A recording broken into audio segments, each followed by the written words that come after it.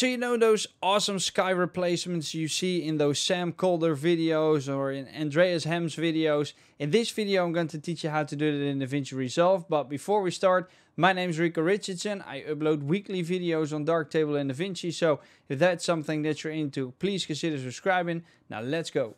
You're the one I trust. Right, so I've got the clips over here that we need. So we need one video clip and we need a sky replacement. I've got two, but that's because I'm going to show you how to quickly do this.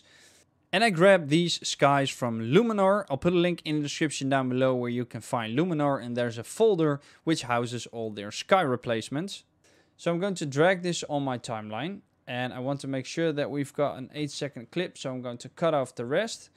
And now what we need to do is we need to drag this upwards to the second video track, and we need to grab our sunset in this case, drag it beneath our video clip and make sure that it has the same length. Now let's select it and let's go to the color tab. And this is where the magic is going to happen. The first thing that I'd like you to do is to create an alpha node, and you can do so by selecting it by clicking your right mouse button and then add alpha output. And then connect this blue line to this blue dot. And now we have an alpha output. And I'll show you in a minute why that's very important. Now what we need to do in order for us to reveal the layer beneath it is to create a mask.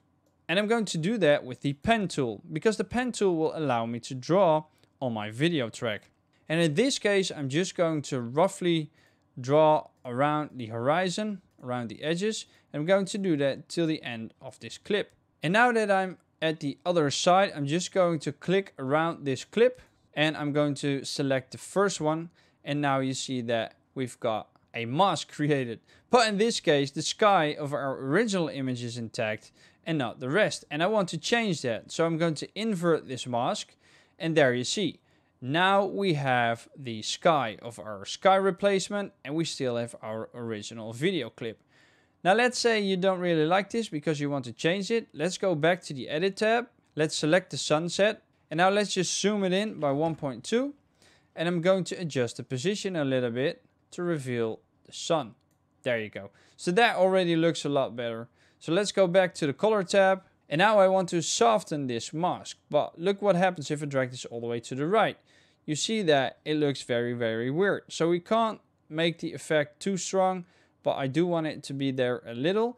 And there's two things you can do, because you can also feather it by changing the inside value, and you can also change it by changing the outside value. So in this case, I just want to change it a little bit, not too much. And the thing is, this is a moving clip. So that means that if I'm going to keep the mask where it is, it will look very, very weird, because look what happens.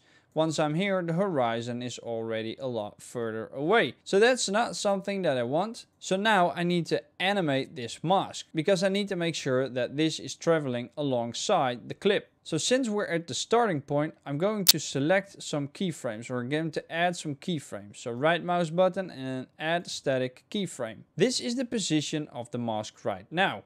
Now please don't go through this entire clip frame by frame, because that will take way too much time and it's just not worth your time unless you're doing something very specific and you've got a lot of time left. So the trick I want to teach you is to just go to the end of the clip, then move the mask a little bit. Let's see how that looks on the other side. There you go. Now let's add a keyframe, and we can also go to the middle of the clip, so around 4 seconds, then dragging it down a little bit, and now we're going to add some keyframes as well. And if all goes well, the mask should move alongside the clip. There you go. You see that it's keeping its place nice and tight. Maybe not over here, but you can always adjust it on the go. Now let's go back to the edit tab, and here we have our clip. So this is the clip with the sky replacement added. So now let's say you want to add a different sky. Does that mean you have to adjust the mask again? Well, no, because I'm going to show you how. Let's just remove this sky and let's grab our second sky and just drag beneath it. And I'm going to extend it. And now you see we've got this night sky, which looks very artistic.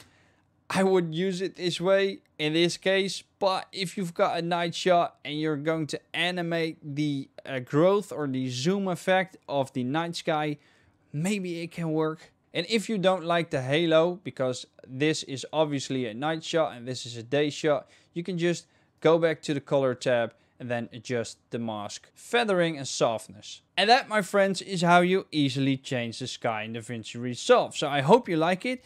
I would love for you to tag me in a video in which you use this effect. Make sure you put your Instagram in the comment section down below and I'll definitely go check it out.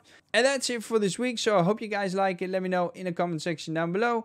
And if you want to see more of me, please click that playlist over there. And if you haven't subscribed already, you can do so by clicking that button down there. And for this week, there's only one more thing left for me to say, which is make love to the like button. And until next time, doei!